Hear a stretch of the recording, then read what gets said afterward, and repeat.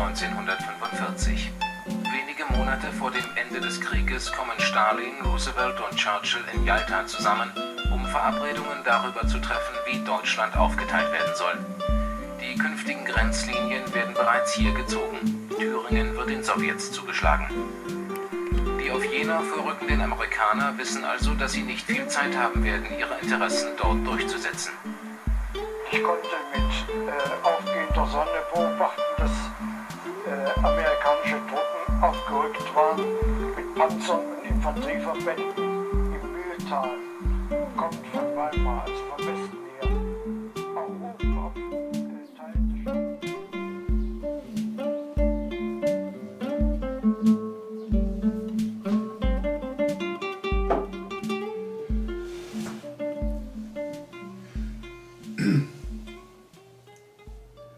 Well, it was a very bitter cup that Germany had to drink after the war. And it's important that you watch all of these videos, the entire set of videos at the moment they're up to, I think, video number 12. The entire series of videos is a required course if you want to understand the development of humanity, because one has to understand the propaganda apparatus that's been used and how people in the older generations didn't really have access to the kind of information that we have access to today with the internet. And so the amount of study that could be done was fairly limited. And I can remember what my parents fought in the Second World War, and they were firmly convinced that they were fighting a good fight to help the people of Germany escape the claws of a terrible man. Okay. Now, I don't know about you, but it's necessary to look at this period of history and decide who the bad guys were and who the good guys were, because, you know, unless we do this, we're just going to be horrified, if you like, by what happens to us in this world, because we can see with the fake news and everything that's gone on in the last few years, we can see the true nature of these people who like to call themselves good but who are actually evil. Now, I'm going to read you something and I'm going to ask you to guess who said the words. Okay, here goes. Now I want to read something to you. You could guess who it is who wrote these words. Awful developments lie ahead just beyond our fingertips in the breeding of human beings and the shaping of human nature. It used to be said, though you have taught the dog more tricks, you cannot alter the breed of the dog. But that is no longer true. A few years ago, was surprised by a play called Rossum's Universal Robots. The production of such beings may well be possible within 50 years. They will not be made but grown under glass. There seems little doubt that it will be possible to carry out in artificial surroundings the entire cycle which leads to the birth of a child. Interference with the mental development of such beings, expert suggestions and treatment in the earlier years would produce beings specialized to thought or toil. Thought or toil, specialization. Do you toil, do you think? The production of creatures, for instance, which have admirable physical development with their mental endowment stunted in particular directions, is almost within the range of human power. A being might be produced capable of tending a machine, but without other ambitions.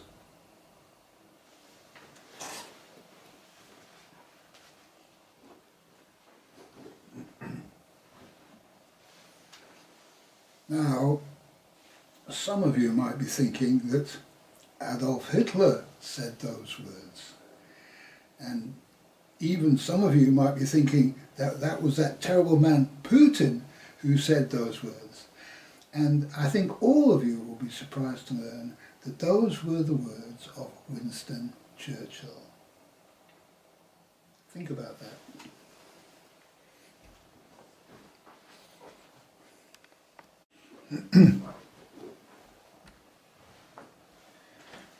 Now you'll notice in the last picture the man sitting in the middle between Stalin on the one side and Churchill on the other. The left and the right, if you like. The right-hand man and the left-hand man. The left hand of darkness, the right hand of light, so they say. But the one in the middle is the one that runs it all. Okay. So you'll notice he looks a bit worried, and after returning from the Yalta Congress, which is where the picture was taken, he died shortly thereafter. And it was before the atomic bomb was dropped, so this was Roosevelt.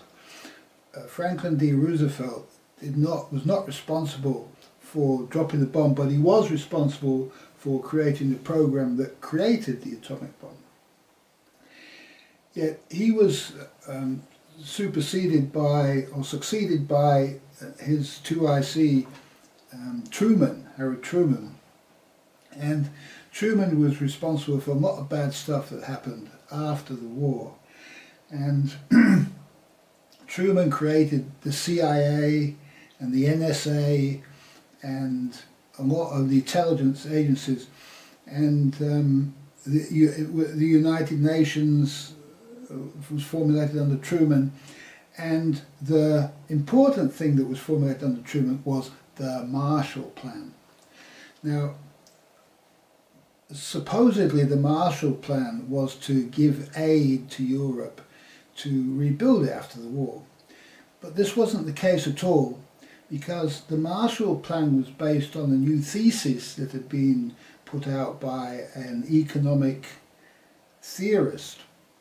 And so what the Marshall Plan called for was that instead of American government giving aid to Europe, what they did was the American government bought shares in American businesses, which then created new businesses using that money to create businesses in the post-war European sphere, so that the Americans could dominate the global exchange of goods and services.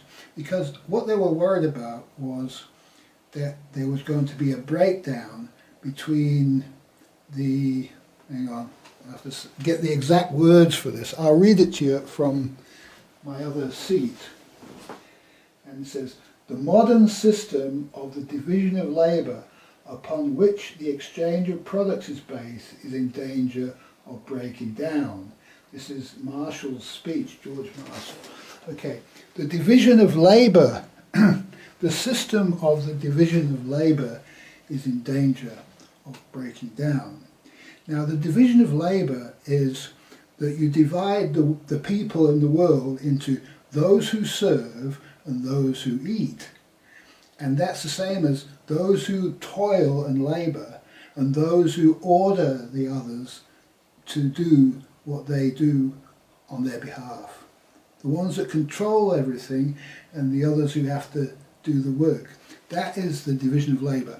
And they were frightened that communism was coming and would endanger, socialism and communism would endanger the division of labour.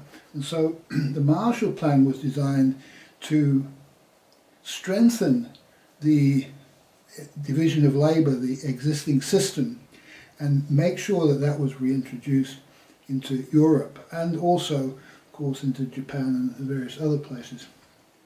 And so the Marshall Plan was a unique plan that allowed the government to give billions of dollars of money to American businesses. They didn't do anything with that. It was just a handout. It says, here you go, guys. Here's the money. You go and expand. So it's just like the government giving Microsoft money and saying, away you go. Or Google, here you go. Here's billions and billions of dollars. Just do whatever you like. And the thing that the government got on it was that as those companies developed, using the money that the government gave them, so the share price went up This is the capitalism. The share price went up, and then the government who owned the shares, they could then sell the shares and make money that way. So, a very clever system of capitalism, if you like, and a good way to create monopolies, because these big companies already existed and they could create versions of themselves and expand into a global space. So really the Marshall Plan was the globalization of American businesses into Europe. So it was basically the takeover of Europe by the globalists. Okay.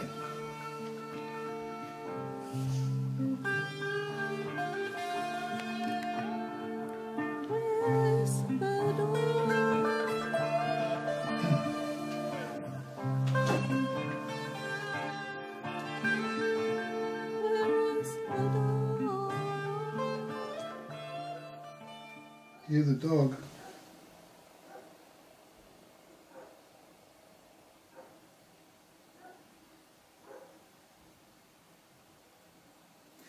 Because this was the money that was used to destroy the East German camera industry, and the money that was used to fight all the court case battles and everything, and to delay their development, so that the Japanese, who also had the same system, more dog barking, the same system going into Japan, like the Marshall Plan, another plan probably,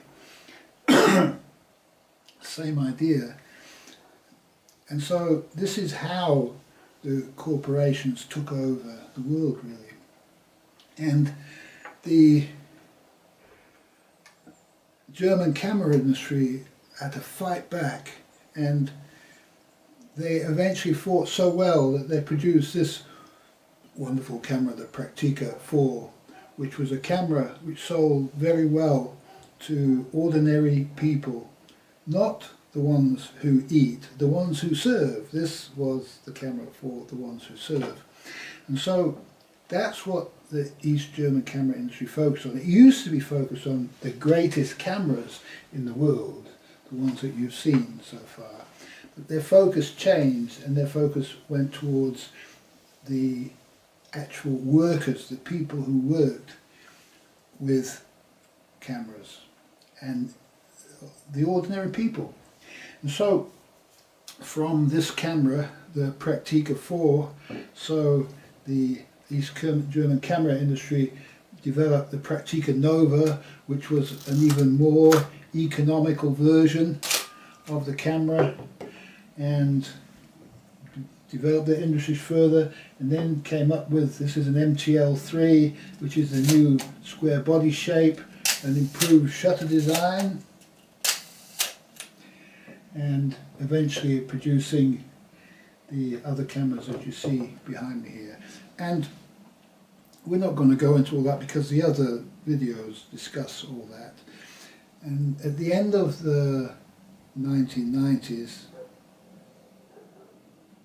the dog has to bark again, because a terrible thing happened to Germany, East Germany, after the war. Because they were walking into the lion's mouth. They were about to be gobbled up by the globalists. The fruit of the Marshall Plan was about to eat them. And they didn't know anything about it. They didn't know about the Marshall. They didn't know what happened to them, really, because they were in one part of the world, this was another part of the world. They were living according to different rules. People were more honest and open about what they did. They didn't kind of try to hide it in the form of some idealized idea of what it was supposed to be, when in actual fact it was something completely different, hidden and completely the opposite of what it was putting forward itself as. And so now we have to talk about what actually happened in 1990. Now I'm going to show you the camera that I showed you before, because this is the state of the industry at the time.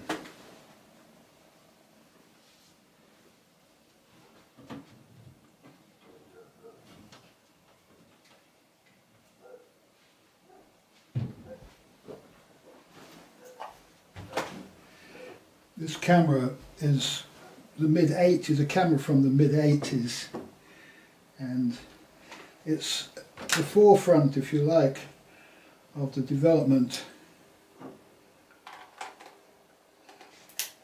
of the East German camera industry. And with this camera, this really great camera, the Germans, East Germans at Dresden, had 34% of the world market, right? 34% of the world market. They were a successful industry. And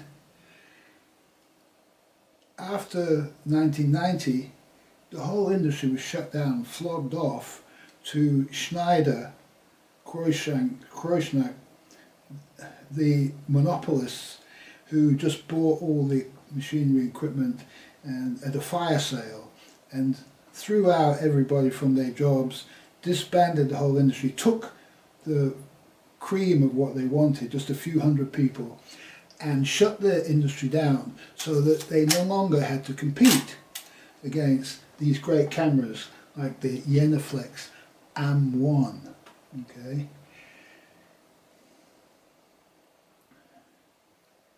And so we need to go into that in a little bit of detail because there's an assassination involved which is of an equal stature to the Kennedy assassination. The JF Kennedy assassination in America has its equivalent in Germany, and this has only just recently come to light, and so I'm going to tell you the story of that now.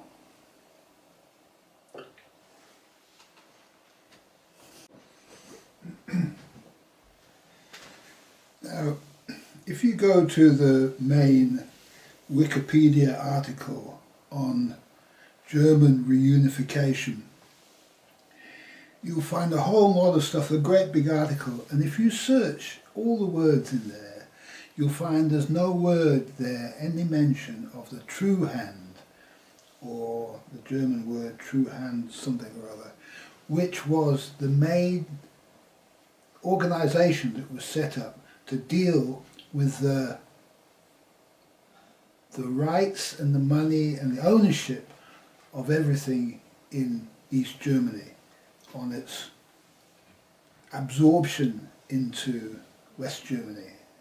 It wasn't a reunification, it was an absorption. West Germany absorbed East Germany, completely engulfing it and overshadowing it, and in the end just stealing it, really.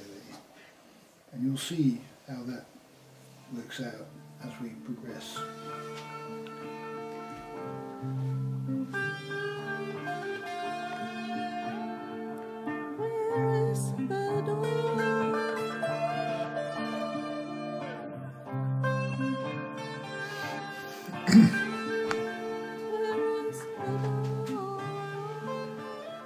Okay, now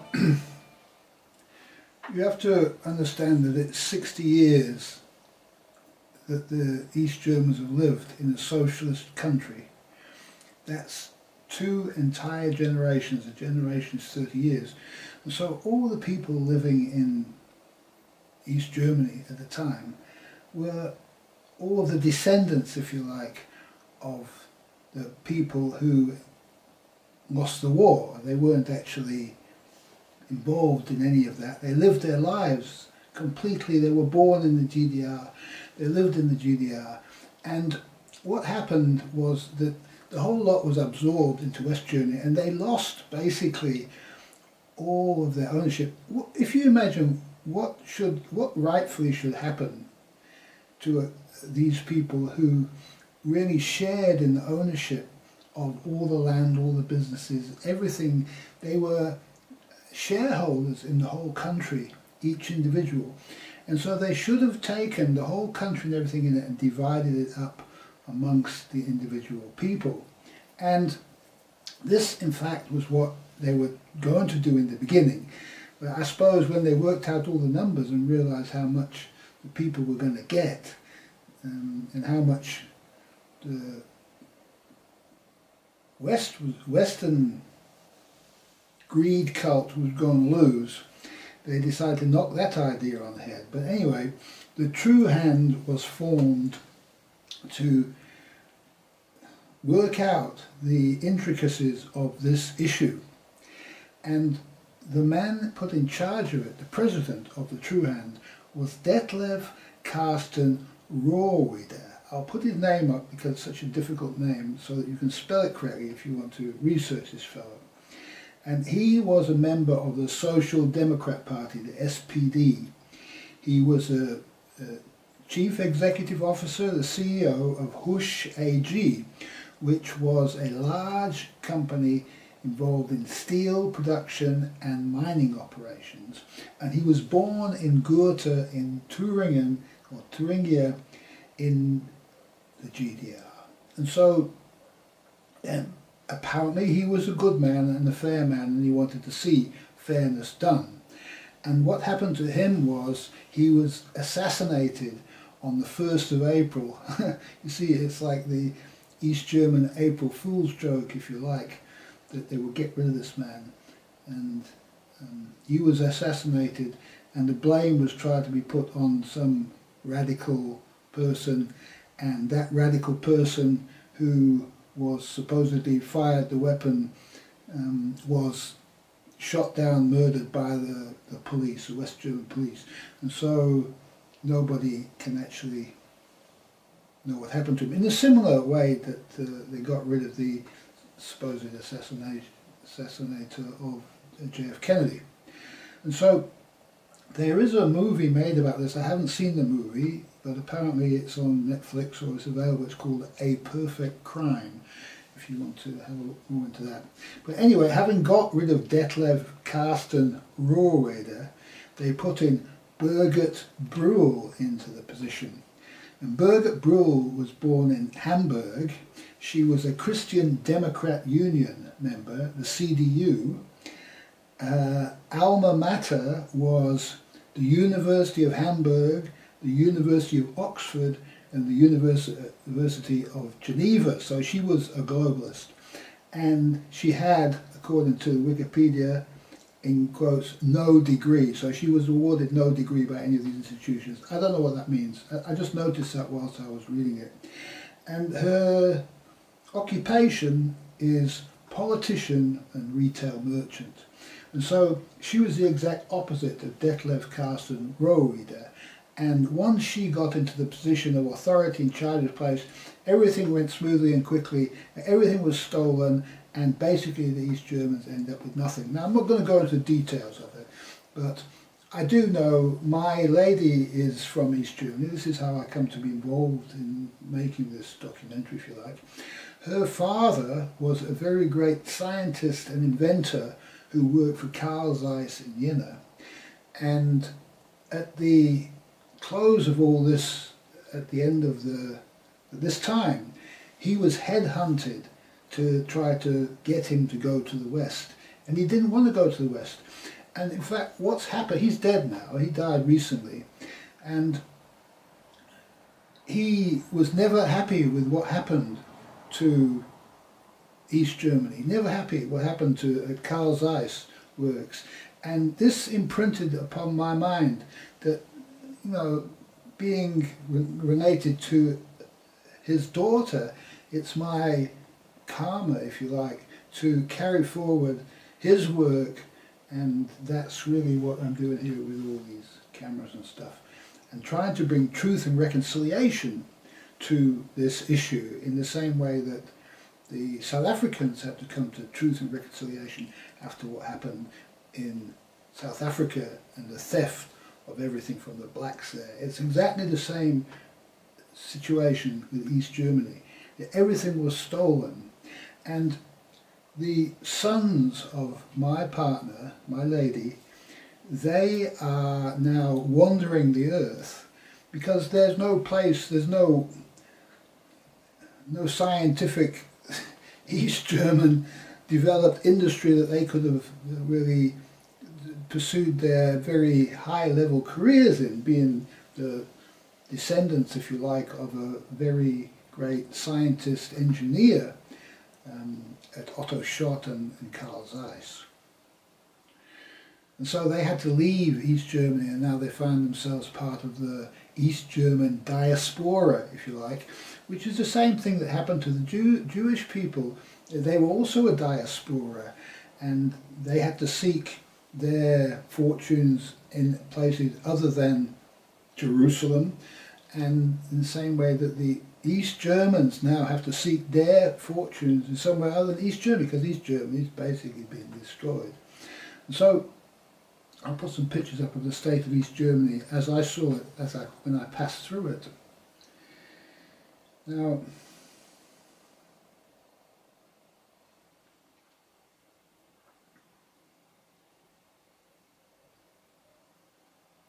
it's a tragedy what has happened to these people, and it's necessary for the world to come to the truth of this, for any healing to happen between the East and the West. It's not just East Germany, it's not just Germany, it's not just Europe, it's not just Asia or America, or it's even Australasia. It's the entire planet needs to come to some kind of truth and reconciliation. Unless the world and the planet wants to go through the final Ragnarok, if you like, where everything just gets turned into one big fireball, and all those people in Queenstown who have been building their underground bunkers find themselves just wiped out by a single atomic bomb, and it's the end of civilization as we know it, because this needs to come to an end, and this needs to be talked about and discussed truthfully, not by a dishonest media, not by any kind of fake media owned by any fake corporation. This needs to be talked and discussed by genuine, real, concerned people, and it needs to be done publicly, and it needs to be televised, it needs to be published on the internet. It needs to be like a new Nuremberg trial, if you like, and it needs to be like the Truth and Reconciliation Commission of South Africa. Anything short of that, and this thing will just go on and on, not forever, it'll go on and on until Ragnarok finishes us all off. And I'll leave you on that note and a few images of the last Ragnarok that the Japanese experienced.